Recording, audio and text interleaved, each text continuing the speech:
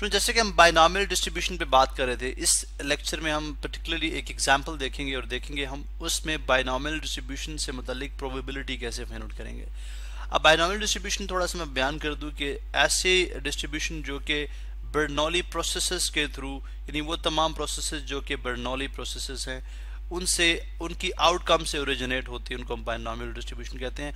इस तरह से कि जो बाइनॉमियल प्रोसेस है उसमें हर ट्रायल की पॉसिबल 2 आउटकम्स होती हैं, ठीक है, और हर जो नेक्स्ट ट्रायल है उसकी आउटकम प्रीवियस आउटकम पर डिपेंडेंट नहीं होती, लाइक ये इंडिपेंडेंट होती हैं, और हर ट्रायल के अंदर जो आउटकम्स की प्रोबेबिलिटी है वो फिक्स्ड होती है। ये बेसिकली कुछ लिमिट कंडीशंस थी जो कि बर्नौली प्रोसेस के अंदर हमने देखी, जैसे पास और फेल। देखें 2 पॉसिबल आउटकम्स हैं। 50% चांस अगर फेयर कॉइन है या फेयर एग्जाम है या फेयर प्रोसेस है तो 50% chances of passing and 50% chances of fail, ठीक है।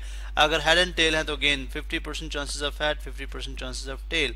अगर यस और नो है तो 50% chances of yes, 50% chances of no. और इट कुड बी अगर लेट सपोज लाजमी नहीं है कि लाइक कि जो प्रोबेबिलिटी है वो इक्वल होनी चाहिए, could be like 30% chances of yes and 70% chances of no, but total probability has to be equal to 100%।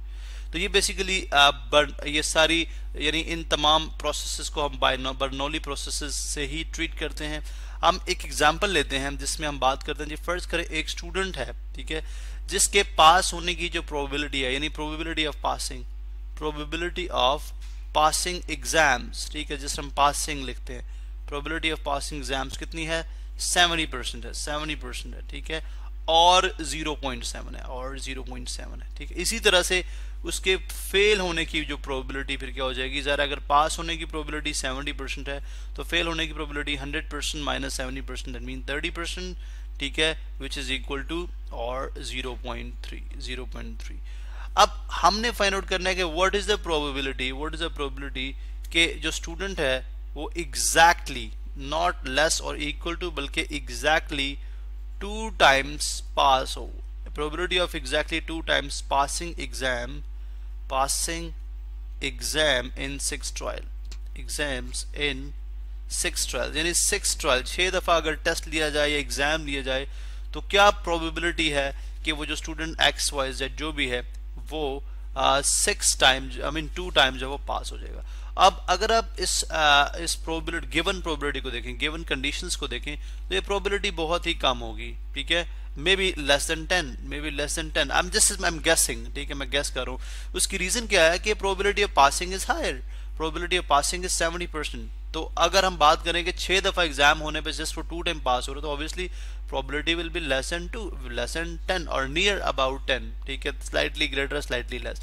अब इसको टेस्ट करते हैं, यानी इसको चेक करना हो तो कैसे किया जा सकता है।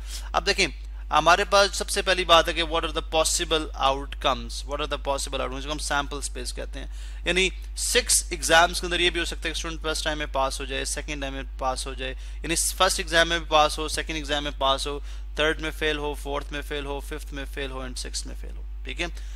इट कुड बी लाइक यानी देखें ये तमाम चीजें अपनी जगह पे हैं, तमाम एग्जाम में फेल भी हो सकता है, यानी 1 2 3 4 5 6 हर एक में फेल भी हो सकता है, ठीक है। बट वी आर सेइंग कि अदर पॉसिबिलिटी कुड बी कि अगर वो फर्स्ट टाइम में पास हो जाए, ठीक है, सेकंड में फेल हो जाए, ठीक है, फिर पास हो जाए, फिर फेल हो जाए, फिर फेल हो जाए, फिर फेल हो जाए। तो अगर आप देखें when could be different orders, ठीक है, जैसे अगर आप यहाँ पे देखें तो यहाँ पे अगर प्रोबेबिलिटी फाइंड आउट की जाए तो इट कुड बी 0.7, ठीक है, टाइम्स 0.7, चूंकि चले मैं यहाँ पे ब्रैकेट्स यूज करता हूँ, 0.7 टाइम्स 0.7 बिकॉज ये पास होने की है, times 0.3 times 0.3 times 0.3 and times 0.3, यानी वाई आर मल्टीप्लाइंग इट, ये आप जानते हैं बिकॉज जो हमारे पास इवेंट है वो मोर टाइम्स रिपीट हो रहा है, ठीक है, आई मीन 1 टाइम ट्रायल नहीं बट 6 टाइम्स हम जो है वो ट्रायल कर रहे हैं, तो it could be like this, यानी वो ये भी हो सकता है। अगर आप इसको देखें तो what is this, 0.7 square times 0.3 raise to power 1 2 3 4 1 2 3 4। अब और अगर आप इसके लिए देखें, इसके लिए अगेन 0.7 प्रोबेबिलिटी पास होने की, फिर टाइम 0.3 प्रोबेबिलिटी फेल होने की, फिर टाइम 0.7 प्रोबेबिलिटी पास होने की, फिर 0.3 अगेन 0.3 अगेन 0.3 3। तो अगर आप इसको भी देखें तो again it's going to be 0.7 का स्क्वायर टाइम्स 0.3 की 3 raise to power 4, 0.3 raise to power 4। तो इसका मतलब क्या हुआ कि हम जो है डिफरेंट हमारे पास ये जो ऑर्डर है वो डिफरेंट वेज में आ सकता है। जैसे अगर आप देखें कि पास pass fail fail fail fail, तो इसका मतलब क्या हुआ कि हमें इस तरह के तमाम पॉसिबल कॉम्बिनेशंस फाइंड आउट करने हैं। लाइक कितने पॉसिबल कॉम्बिनेशंस हो सकते हैं इसके, पास pass fail fail fail, again पास हो सकता है, लास्ट 2 अटेम्प्ट में पास हो जाए, 4th 5th में पास हो जाए, बाकी सब में फेल हो जाए, एंड इस तरह से। अब इस ये चीज डील करती है, ये चीज क्या है, दीज आर कॉल्ड कॉम्बिनेशंस। ठीक है, यानी हमें तमाम पॉसिबल कॉम्बिनेशंस फाइंड आउट करने हैं कि इस तरह के, यानी 6 ट्रायल्स की बेसिस के ऊपर, यानी अगर हम 6 टाइम्स ट्रायल करते हैं तो कितने पॉसिबल कॉम्बिनेशंस बन सकते हैं। अब अगर आप कॉम्बिनेशंस के बारे में आप कंफ्यूज हैं तो मैं आपको इनकरेज करता हूं कि आप यहाँ पे वीडियो पॉज करें और कॉम्बिनेशंस के ऊपर इस वीडियो को जरूर देखें।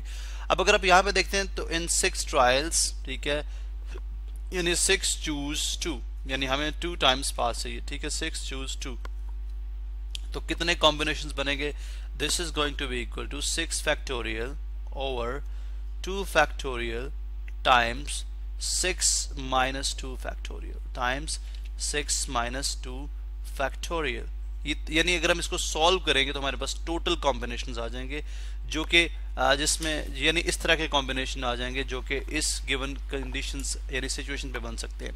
तो 6 फैक्टोरियल का मतलब है 6 टाइम्स 5 टाइम्स 4 टाइम्स 3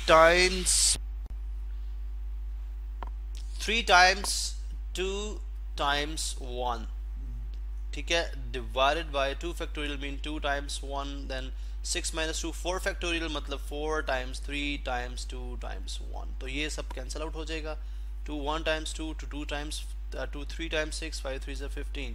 सो इसका मतलब है कि लाइक 2 टाइम्स पासिंग एग्जाम्स इन 6 ट्रायल्स, इस तरह के टोटल कितने कॉम्बिनेशंस बनते हैं, 15। इसे कितने बनते हैं, 15। इसका मतलब क्या हुआ कि अगर हम यानी ये हमारे पास जो प्रोबेबिलिटी हम फाइंड आउट कर रहे थे, यानी exactly 2 times passing exams in 6 trials which is going to be equal to 0.7 square into 0.3 raise to power 4, इसको अगर हम मल्टीप्लाइड बाय 15 कर दें, यानी मल्टीप्लाइड बाय 15 कर दें, तो this is going to be the probability of the given situation. ठीक है, अब इसको ऑन कैलकुलेटर अगर आप करते हैं 0.7 बनता है 49, यानी 7 7 9 49, 2 के बाद डेसिमल लगाएंगे तो 0.49 ये आ गया, और 3 रेज़ टू पावर 4 ये बनती है 81। तो 4 डेसिमल्स के बाद, यानी 4 जीरो के बाद हम डेसिमल पुट, 4 डिजिट्स के बाद डेसिमल पुट करेंगे। ठीक है, so that's going to be equal to 81 ये हो गया। ठीक है, 1 2 3 एंड 4, तो ये 0.0081 आ गया टाइम्स 15। अगर आप ऑन कैलकुलेटर करते हैं this is going to be equal to 0.05935। अगर आप इसको राउंड अप करते हैं obviously it's going to be 0.06 which is equal to 6%। ठीक है, तो अब मैंने पहले आपसे कहा था कि the probability will be less than 10 or near about 10, तो this is 6%। इसका मतलब क्या है कि because probability of passing is very high, ठीक है, probability of passing is very high, 70% chance है कि स्टूडेंट जो है वो एग्जाम पास करता है, 30% चांस है कि वो फेल करता है। इसका मतलब है कि 6 ट्रायल्स के अंदर वो 2 दफ़ा सिर्फ पास हो, इसकी प्रोबेबिलिटी बहुत कम होगी। अगर आप ज़्यादा टाइम पास की प्रोबेबिलिटी फाइंड आउट करेंगे तो ऑब्वियसली प्रोबेबिलिटी ज़्यादा होगी। सो बाइनॉमियल डिस्ट्रीब्यूशन के अंदर अगर आप देखें कि हम जो है किसी भी सिचुएशंस की किसी भी नंबर ऑफ ट्रायल्स के लिए जो है प्रोबेबिलिटी फाइंड आउट कर सकते हैं। हम इसको नेक्स्ट लेक्चर के अंदर देखते हैं कि इसको जनरलाइज करना हो कि फॉर एवरी सिचुएशन हम इस चीज़ को अप्लाई कर सकें, वो किस तरह से करेंगे, इसको हम नेक्स्ट लेक्चर के अंदर कंटिन्यू करेंगे और देखते हैं कि how can we generalise our successes in and trials.